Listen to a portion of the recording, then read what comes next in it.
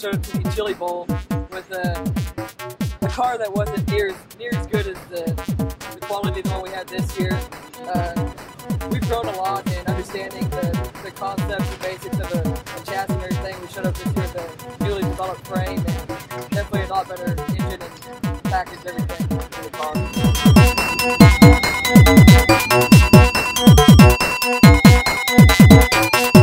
Last year, as the year ended, we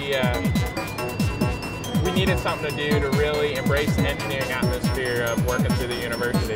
And the university's pinpoint for our team has been the safety aspect. So after watching some crash testing videos with the drawing board, we created a chassis that is actually almost 3 times as hard to collapse as a traditional chassis. And we did it with adding very little weight, just moving the current bars that were in the car. And so it has strengthened it. It actually stiffened it up so that performance-wise is a little better too.